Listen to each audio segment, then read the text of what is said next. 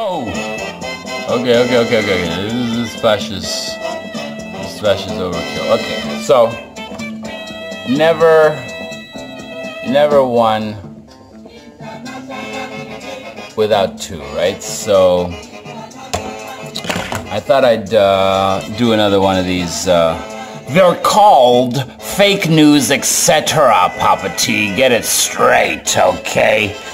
That's my voice. Yes, my name is Mr. Elephant, and you need to get your shit together, Papa T, okay? Look into my eye.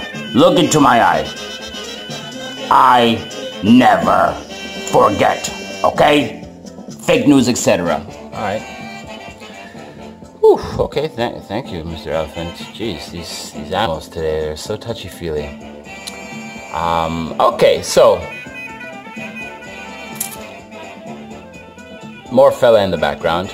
As you can see, it's the presidential debate going on right now in the Kenyan elections. This is KTN News. In fact, let's listen to a little bit about what they have to say. It's very interesting. I'm actually working on my African accent, so I listen to these guys to kind of perfect it. In keeping with the best international practice, and have also been aligned with the context of Kenya. Oh, this guy speaks good English. Okay. No accent, nothing. Must have been educated abroad. And the rules prescribe that only presidential candidates duly nominated by their parties and cleared by the IBC can take part in tonight's debate. And as your moderators tonight, we shall be guiding discussions between the presidential candidates on selected topics that have also very stylish, I might add, yes. Campaign teams. The questions are, however, our own and have not been shared with anyone.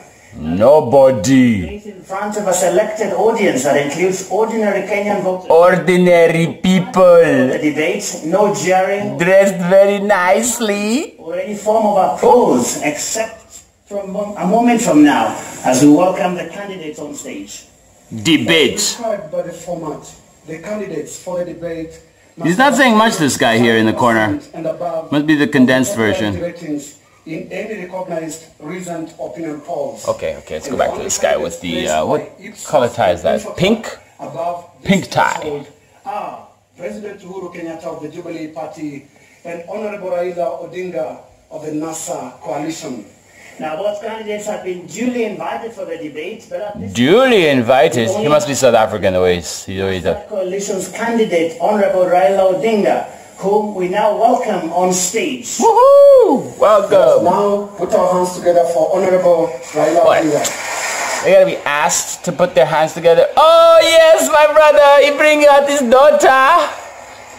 Hello. Oh, you got the hello over your head.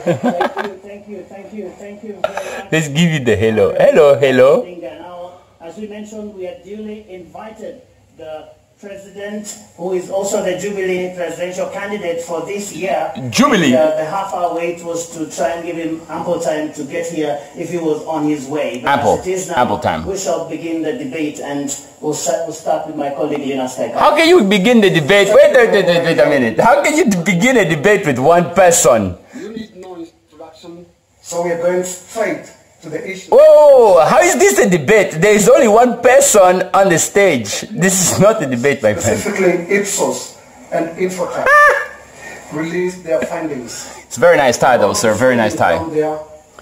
Debates, KE. According to Ipsos, 61% 61 feel the country is headed in the wrong direction. Okay, 61%. Only 27%, according to Ipsos, of Kenyans think the country is headed. Did he say according to hipsters? Yeah, that's right. Look up. Or 27%. What were you thinking about? Thank you very much. Oh yes, let's listen. Great Kenyans. And know that let's listen to the honorable.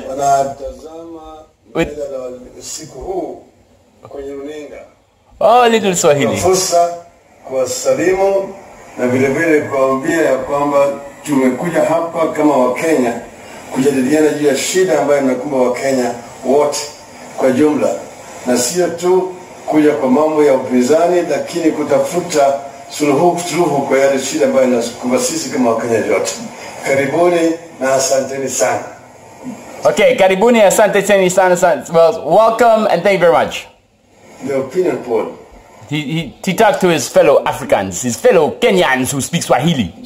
Don't just believe that it is the polls that we should be talking about. We're talking about the Kenyans themselves, how they feel. And I have traveled around this country over the last 1 month in the campaign.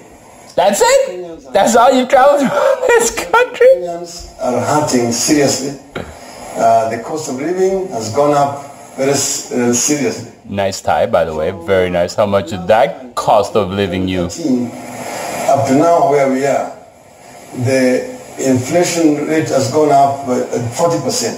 40%? Cumulatively. That is the cost of living, 40%. 40%?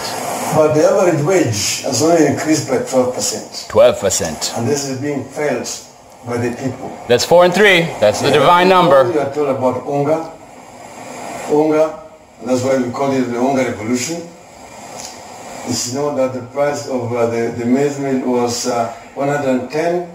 It is now 150, 180, sometimes 200. The price of sugar is nearly 200 for 2 kilogram. The price of milk. Listen, Canadians, listen. It used to be 36 shillings. It's now 60 shillings. But they buy it from farmers at 35 shillings. So generally, the Kenyans are justified in feeling that the country is heading down direction. And where do you fit into this, buddy? It's unemployment. And that issue is corruption. Hand movements, okay. Which is actually hurting our economy. No kidding. The runaway corruption, what you call mega corruption. Mega corruption. This really, in my view, the cost of dissatisfaction by the people of Kenya. Nice tie. It paid for that tie. Running for president for the 4th time, if I'm not wrong.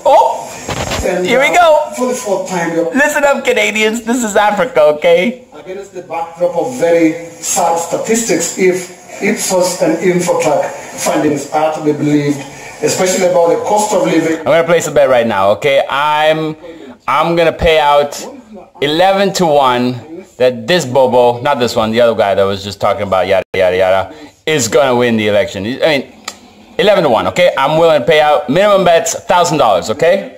Take it or leave it. Listen. And as you know, never 4 without 5. No. He's going into his 4th term. Okay. I am running here because of my commitment to change in this country. Commitment to that tie. I represent change. Change.